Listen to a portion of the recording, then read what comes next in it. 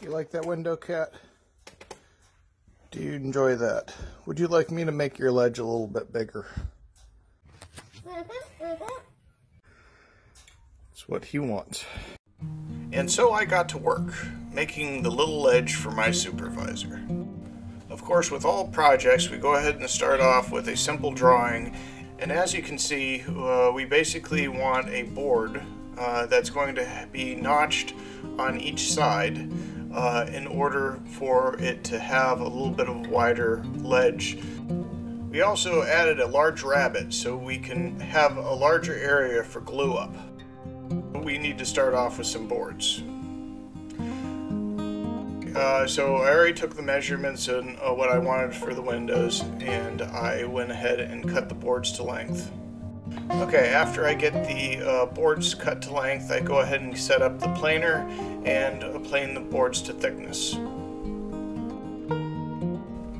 And all throughout the planing, I was having a little bit of issues with my dust collecting system. I'm really glad that we ended up getting a one not too long ago to replace the one that I had before.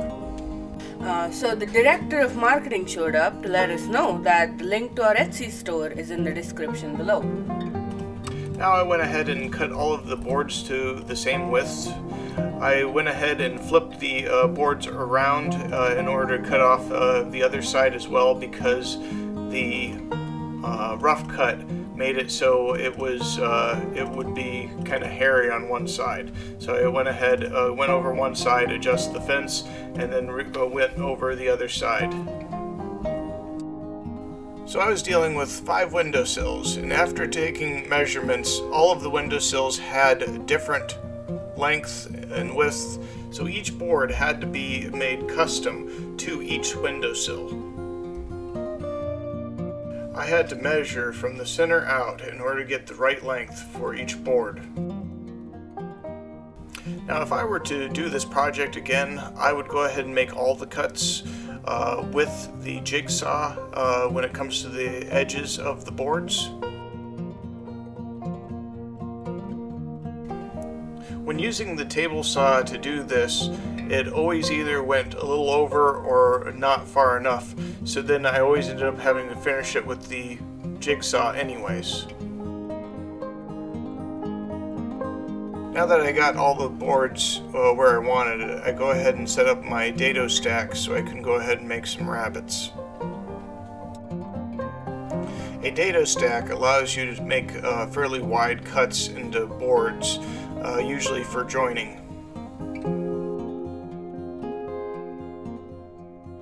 So now I take out my router bit and make a little groove in order to go over the window trim, so I don't have to remove the original trim. And then this happened.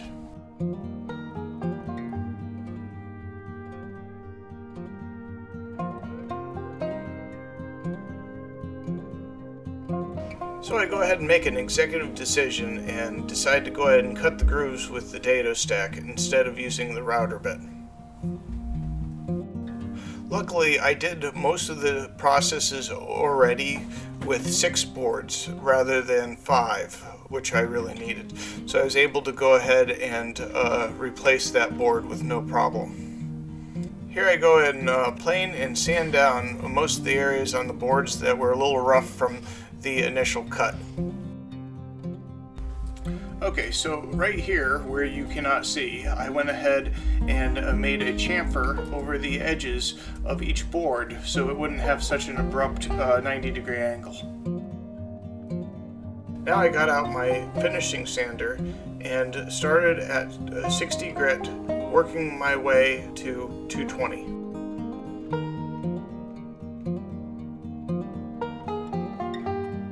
And finally, I go ahead and lay out all the projects after cleaning up a little bit and put a couple coats of polyurethane on.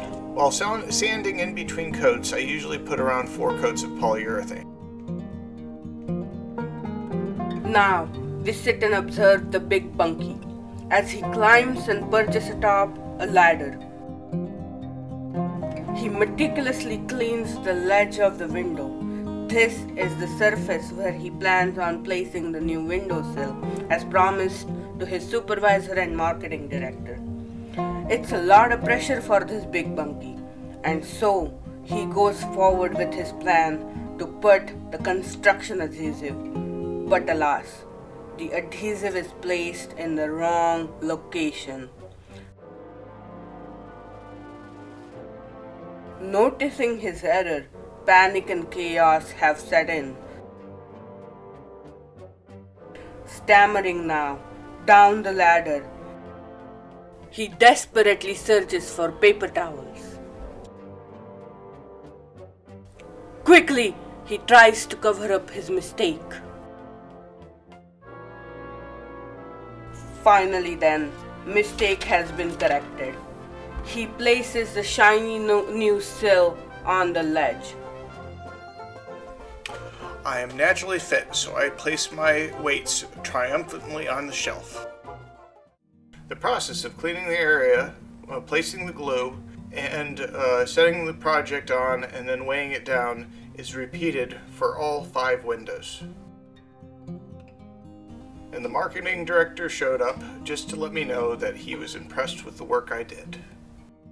He obviously didn't notice the screw-up I had done earlier.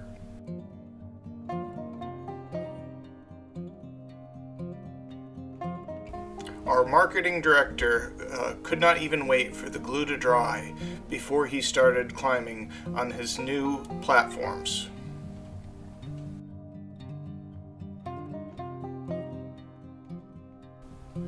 Now we go ahead and install his new office for his marketing department of Bunky's Woodworking.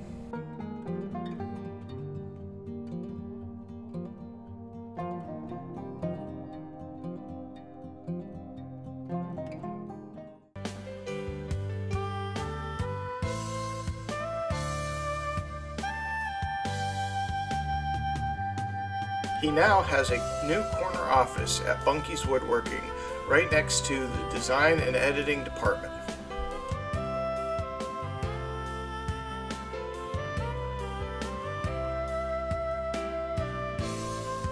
If you enjoyed this video, please like and subscribe and check out our social media pages in the link below. Please stick around to see the cat playing on his new furniture.